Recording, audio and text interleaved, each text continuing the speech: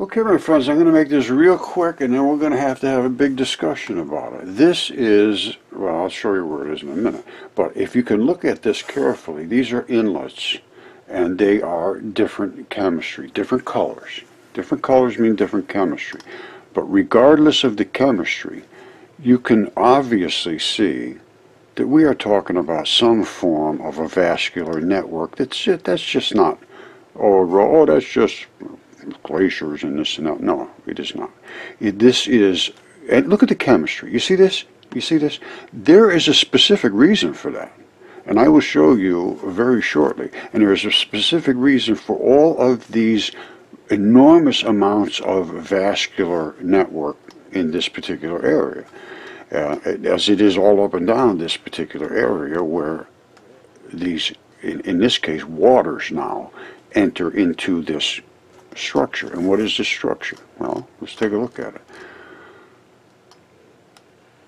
It's right over here, this big structure, right next to this structure here, and this is the North Pole. So what is this structure right here? Well, there's a guy, and I'm going to show you his video, he claims it's a heart, and I agree with him.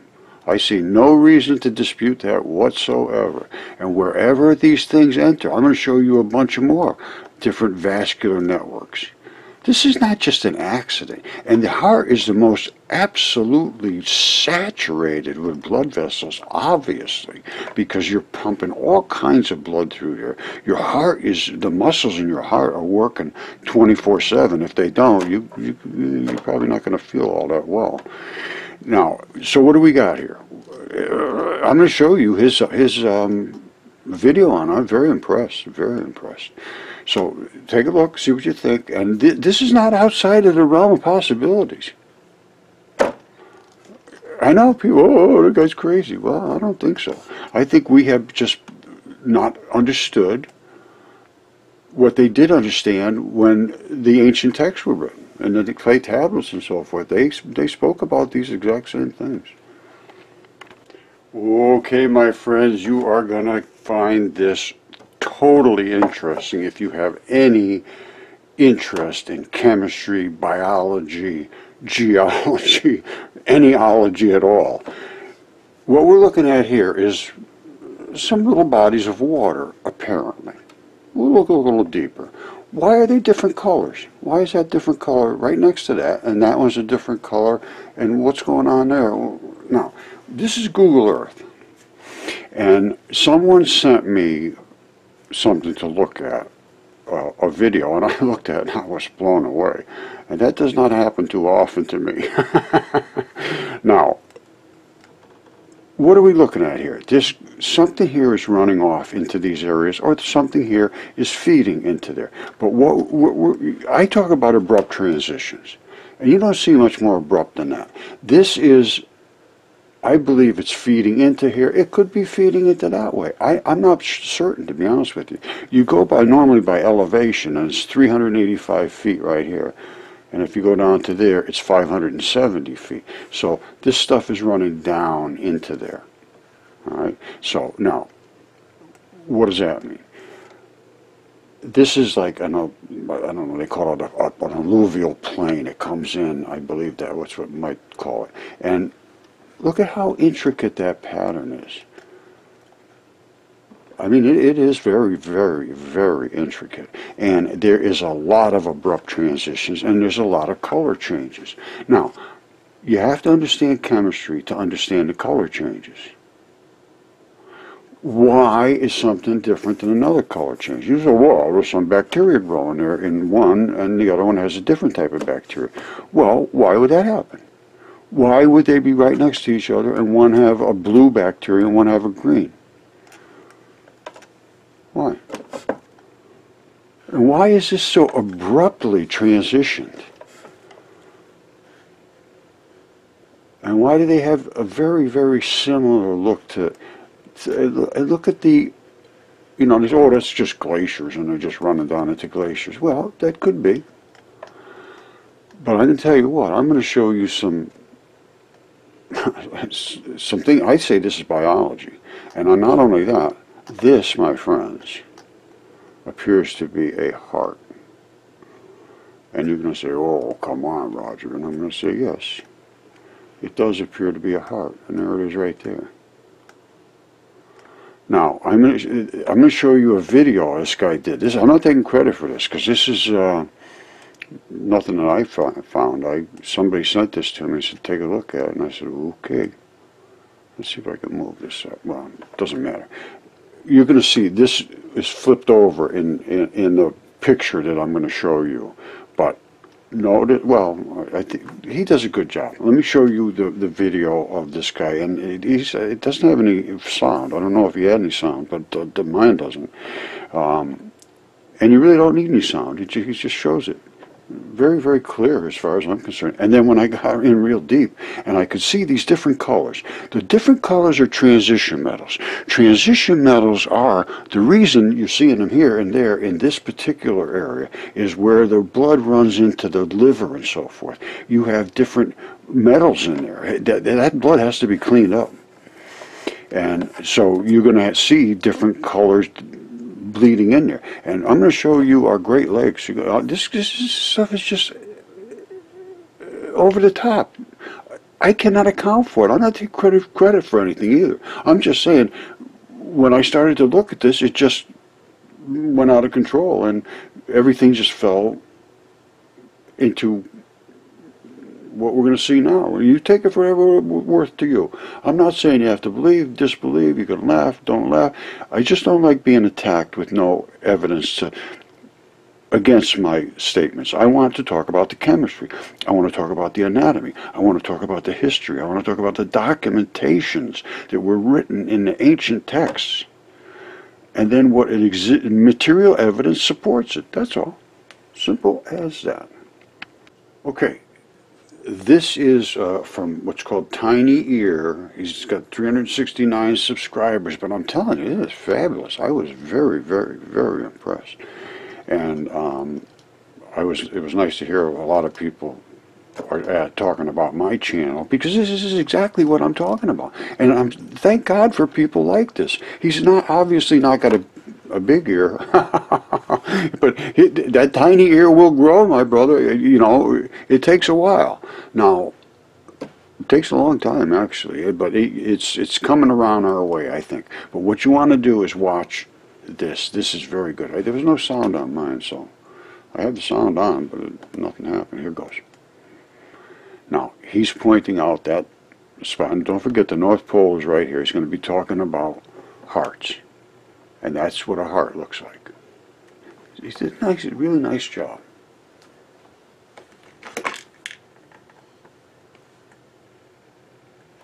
Alright, that's what I was showing you before. Now, I may stop it here and there if I see something of interest to talk about. Alright, which I do. Now, don't forget, I believe this is tipped the other way around. Now, he's showing, see, this isn't that big, I don't know, it's aorta, or I don't know what it is, but you have to be an anatomist to know what the names of these.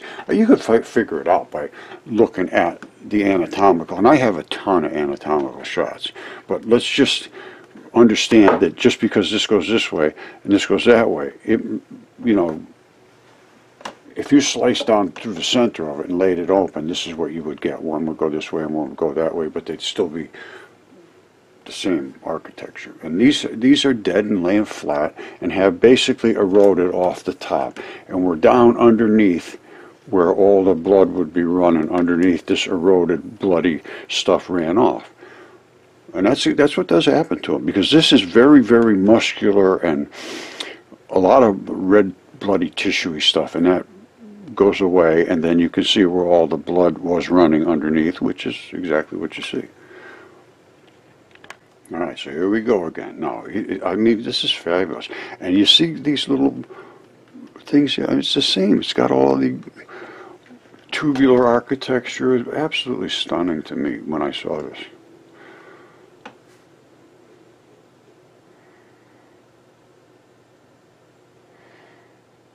He's just leaving you to make your own deductions of what you see, and which is very good, because a lot of them, oh, I can see a dog in this and so forth. Well, see what you see. There it is. Runs right down into here, right to there, just like, fabulous.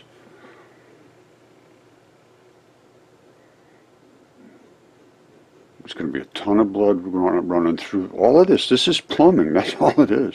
And that's nothing more than plumbing.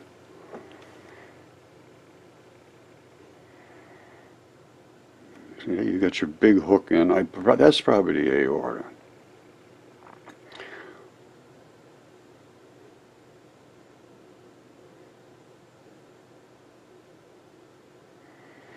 Now, I'd like to have some biologists, some anatomists speak about this. And I can see all of this.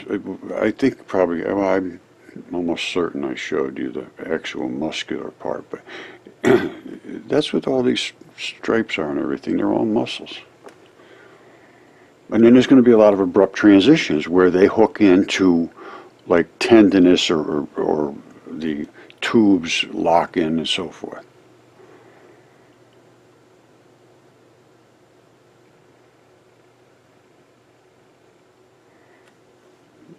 That's pretty damn good.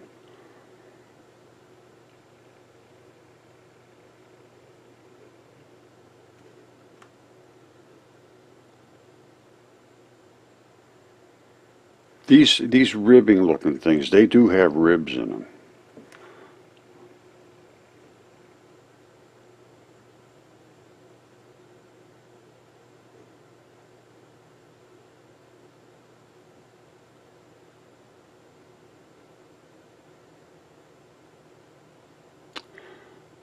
I was pretty impressed. He did a pretty damn good job as far as I'm concerned.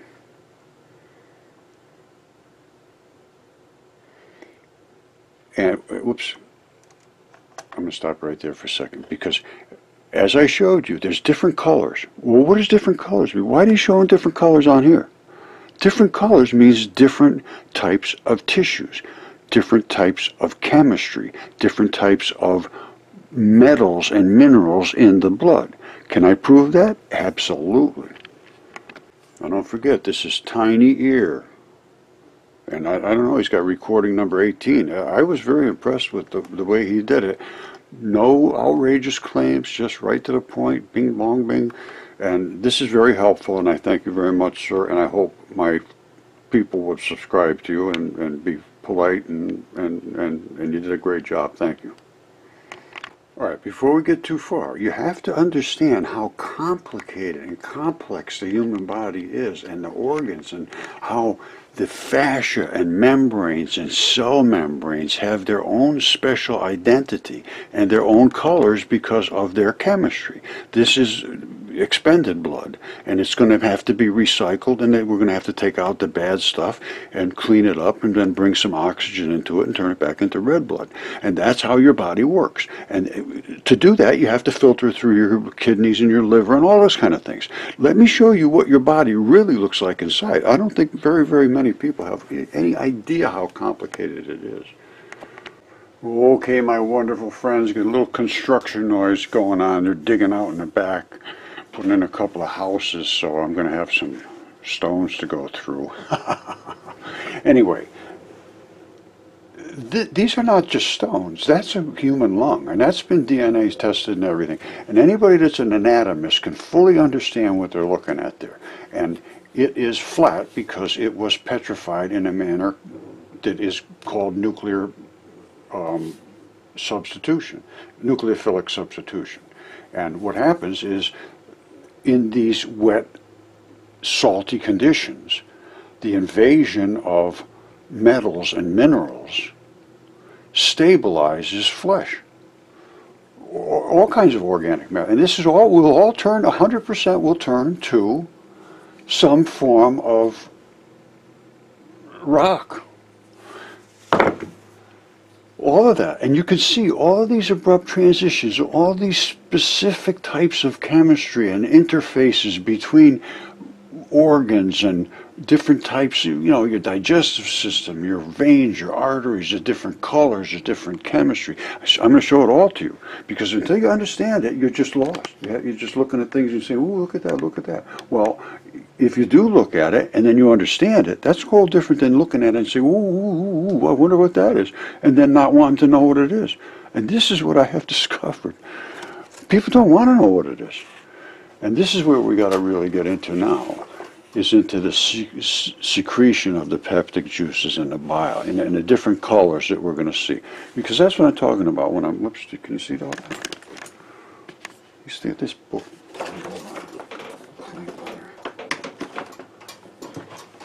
All right, I hope you can see all this. Now, this is where we're going to find a whole batch of different colored secretions that are juiced into the system to make things dissolve, and their enzymes and catalysts and digestive juices and all that stuff, acids, salts, it does it all.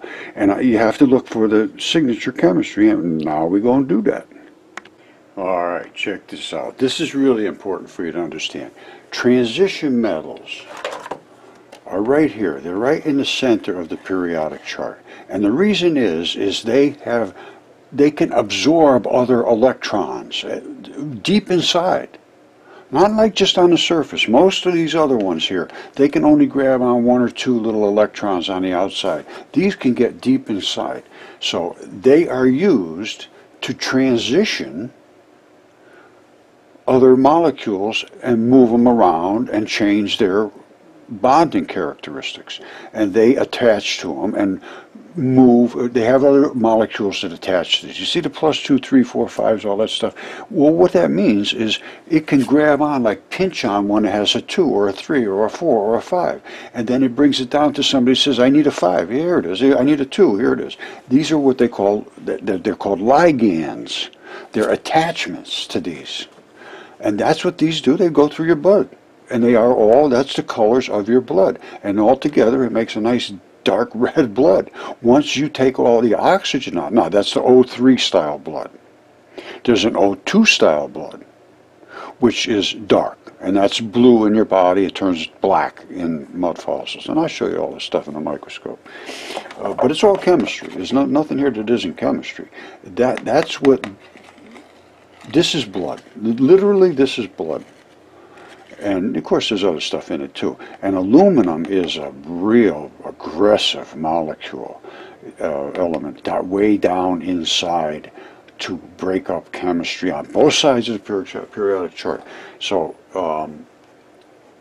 and there's a lot about aluminum. This is a very, very interesting element. Anyway, these are the different colors. Now, let's see, can we see these colors? Absolutely, I can show you those colors. I have them in all these rocks here. Now, I have some, hold on a second. I got my other stuff working up here. You see here, I'm going to show you up in my other microscope. Up here, hold on, let me come up a little higher.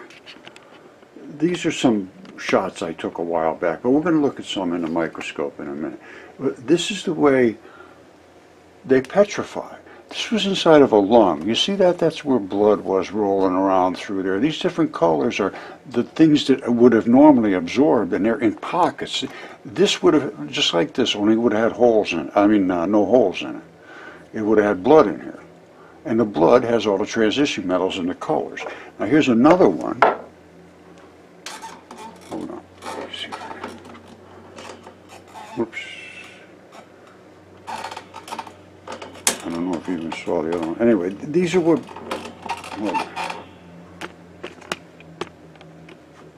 what lungs do. They have all these little pockets in them. And I'm going to put this in a microscope, I suppose. That's the only best way to show it. But if you can see on the side, you see all those little divots in there? They're not in there for nothing. There was blood flowing through there. And then when everything, you see the little chunk looking like little chunks of things here and there? That's different alveoli, and there's different what they call seed metals and so forth, and the red is basically blood. It's dried up now. And we're going to look at some of this stuff in a microscope. But I mean, I've been doing this a long time, and I have a ton of it. And like this fingertip right here. All right, we can look at that and see what that is on the end. Why is that there? Got any guesses? Why would that be on the end of a fingertip like that? And we could look at this, and I can show you the vein and the artery in the back here, and how they crystallize. You see, this was in a different type of condition and chemistry than the other ones that I can show you, which are strictly, basically mud. This turned crystallized. And this is going to be a real good one to see. I got to get these wet for you to see them good. This is a toe. That's a toe, and I could show you this pretty well, and I think you'd be quite agreed that it is a toe. And that right there, that right there is the callus. It's a big toe, I believe. Well, you look at it, you see what you think. I could be wrong. I have another toe here that's a big, big, big, big toe. And this one here is so easily to see that it's a toe. I can show you later. But anyway, this gets a little complicated. And I get a little carried away going this way and that way. But there's so much to understand. I just want people to start looking on their own. And so far, people are starting to turn around and start looking. You know, I don't want to just have to keep showing over and over and over the same stuff. People are starting to get, oh, you keep showing the same stuff. Well, you show me some stuff. How about that? Okay, my friends, I'm going to explain to you about the transition metals, which are the metals that are in your blood. Literally, this is your blood. They are right in this range in the periodic chart. And the reason is they allow to absorb electrons of molecules that normally you don't absorb. In these here, they can only absorb on the very tips of their surfaces, and that's not too elegant. These can absorb serious amounts of chemistry, and they do. And what they call ligands. They pinch, and they carry this. One guy says, I need something with a 5, and he says, okay, I got one here. I'll bring it down to you. Blip, he gives it to him. He gives him a 3 and a 2 or something. I don't know. You know, there's an exchange of chemistry. But it gets a good one, and it takes a bad one. That's how it works. It's an exchange. Now, so what would you expect to see in your blood? You'd expect to see all these colors if they settled out. Can I show them to you? If I had a heart that had all kind of colors in it, would that satisfy your curiosity? Let's see. All right, this is an opal heart. And I believe it's from the Yoa region in Australia, where they have a lot of this because the chemistry there facilitated this. There was something that invaded with transition metals and said, hey, is there anybody here that needs some blue? Yeah, I need some blue. And all the blue guys came over and they stuck to where that specific tissue, which is heartstrings and the ventricle walls, it looks like. Now, what else went in there? Well, the blood went in there. These are the little heartstrings, you see them. Now, the blood went in there. What did the blood do? Well, it sort of settled out. Well, how did it settle out? The heavier stuff sort of sank. This was the side that was down. This is the side that was up. This has no real metals right at the tip of the top of the dome. All right? The metals are heavier, and they sink down specific gravity. And that's what we see here. Now, you see this is more green. All the other ones look to be, you know, pretty much not saturated. This is saturated basically with green. Why? That side of the heart was next to, maybe the kidney, I don't know. We have to look at that chemistry. We have to look at that exactly where is that on the heart. There's a lot to examine here. I don't want to go through every little bit in detail. I'd be here for 100 years. I'm serious. We got to start from the beginning. If that is a goose, which it is, this is feathers. They didn't just grow there for nothing. These are collagens. Every single thing that they call feldspar which is the coating of these rocks, is collagen. I am telling you, literally 100%, when they say that's feldspar, that is the coating of some kind of skin or tissue or membrane. And then when you get inside, you got the arteries and the veins, and you've got the architecture of the throat and all that business, but that stuff has a different chemistry, so it turns to a different molecule. I'm sorry, Caesar. All right, now, other things turn into crazy molecules. Now, this is the same as this. It's literally exactly the same. Only this is what they call water opal. Now, probably hard for you to see, but when I put a little water on these, well, it has nothing to do with water opal, this particular water putting on here. Water rehydrates, and it gives you a nice depth to the stone you're looking at. Usually, because normally water just penetrates right in. You say, "Oh no, it's just a stone. It can't pick up the water." It does. There's little tiny spots that will absorb it, and then it will give it a little more definition. Let's go with definition. All right, but you see, this one's empty. These babies are full. It's totally different biology chemistry in that area. Same biology, different chemistry. Simple as that. Like this one right here. This turned literally a piece of meat. Just stayed a piece of meat. I mean, you probably couldn't eat that with your teeth, staying intact. But that's literally a piece of meat. When I first came out of the ground, there was blood all over. Not necessarily on that one, but let me see if I can find some of these shots. Anyway, you see what I'm showing you? This is all biology. This is not just an aggregate of some nonsense. This one here, I'm sure, was probably a lung. I'm not positive I'm not positive of much of anything, but I'm pretty damn sure about it. Until somebody looks at it, they just laugh at me and they say, "Oh, you don't know what you're talking about." Well, show me when I'm not right. If that's not a bone, I mean, get even an anatomist that says, no, Roger, that's not a bone, that's just a rock. And this is the kind of stuff I get from Yale and Harvard and all the Johns Hopkins, the people that you expect would just want to have a question. No questions, you're just wrong. Have a nice day. I say that's a lung. I say all those are alveoli, and I say that's why this is so red and rusty looking. Because it was blood. And that's the architecture of the heart, of the lung. And I know this one, hold on. This baby here has been DNA tested, CAT scanned, everything, 100%, no question whatsoever. It's a human stone lung. And it died, I'm absolutely sure, in a flood, in the manner that all the mud fossils I'm showing you died. And this didn't happen that long ago, because you've got to look into Velikovsky. All right, I know I'm running a little long on this, hold on. All right, as I've shown a bazillion times, that is nothing more than some form of flesh and meat. And this is an abrupt transition where it changes from the meat and makes an attachment into tendons. And you see these blocks on the floor? They look like they're put on there, and I'm more than likely are. And it's fabulous, all of these lights and everything. I mean, it's just spectacular looking.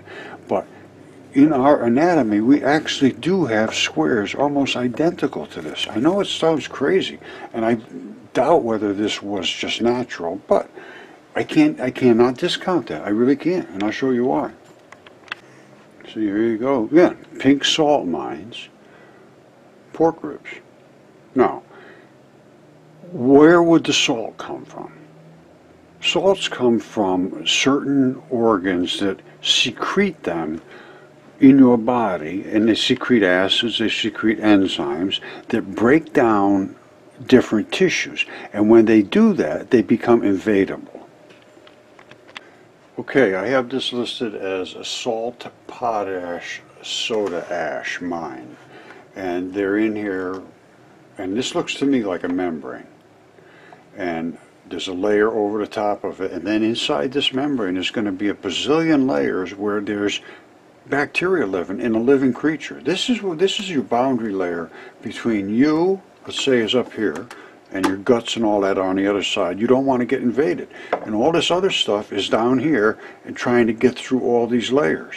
And they will. That's called stage 1 cancer. It nibbles, nibbles, nibbles, it gets to here. Stage 2, it gets to here.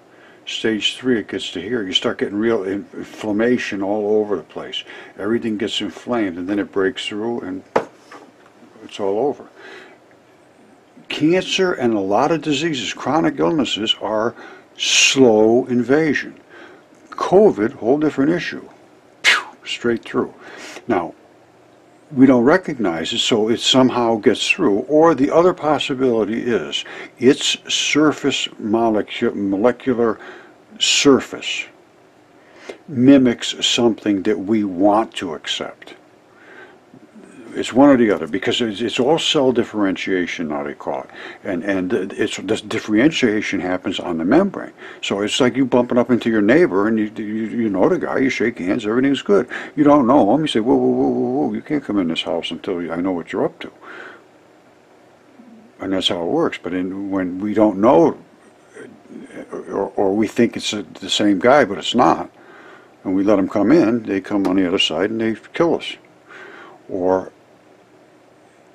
we just can't stop them. Somehow we have a pathway they can jump right through, and we don't. And once it's through, we have no way to fight against it. That's really what it basically boils down to. It's getting on the other side of the membrane and attacking us, and we have no way to fight back. So, well, the vaccines give us a way to fight back, and we will build immunities to this over time. But some people are not going to make it. You know, this is a really mess. I don't want to get even talk about that stuff. All I'm talking about is how you get invaded. And you get invaded by breaking each one of those barriers down. And I know people that do this kind of stuff. They understand how many layers there are. It's staggering, absolutely staggering. And you say, oh, this is just gigantic stuff in there. Yes, that's right. But it's not much different than you and me, buddy. It's the only thing is it's a lot bigger, and we can see a lot more detail. You see the black and white and black and white and black, you know, black and red, black and red. That's the different, you know, you have to service something with red blood, and then you have to take it back out of there. And I believe this is interstitium, and I believe interstitium now, we really got to analyze that fluid and see how quickly we get stuff into that interstitium, how quick it moves. And I think it moves fast. I mean fast. And through that, like it's a superhighway through your body of chemistry. Because when you say you get upset or something, and your eyes get teary or something, or you have mucus, or you're sending tingling, or any of that stuff, it's instantaneous. Someone's got to communicate, and it's communicating through these nerve tissues, really. But a lot of it is chemistry, and the chemistry has to get there somehow. How does it get moved to there, or does it get created there? I think it might just get created everywhere it needs to be created, because the chemists are living there, which are called the bacteria. If the chemists aren't living there, you can't create the chemistry. So then you begin to get invaded because you have nothing to say, hey, we'll get some mucus down there. Well, the mucus guy's gone. Well, stage 1.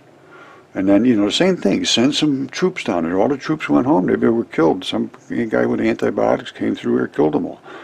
Or they eat some GMO thing, or just whatever happened. Your bacteria is fighting against, it's a continuous war inside your body. Every single tissue has its own specific armies. Think of it that way. All right, your muscle is protected by a certain type of army. Your kidneys have an absolutely totally different type of army. They fight against acids instead of salts and that type of thing. It's just all different. It's different everywhere in your body's different. And I think there's 80,000 or so different bacteria, and every bacteria has its own chemistry. They make a chemistry. That's what they're for. They make catalysts and enzymes, which are chemistry sets. And if you call to that bacteria and say make it, and the bacteria is there, and there's enough bacteria there, they make it, you're good to go. If you call and there's no bacteria there, just nothing happens and you're invaded. If you don't make the call, well, nothing happens, so you're invaded. Why wouldn't you make the call?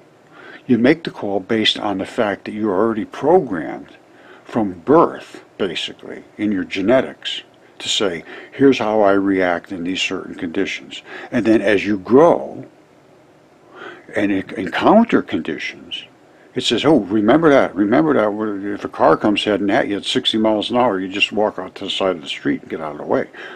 Or you don't get to be 15 years old, you know.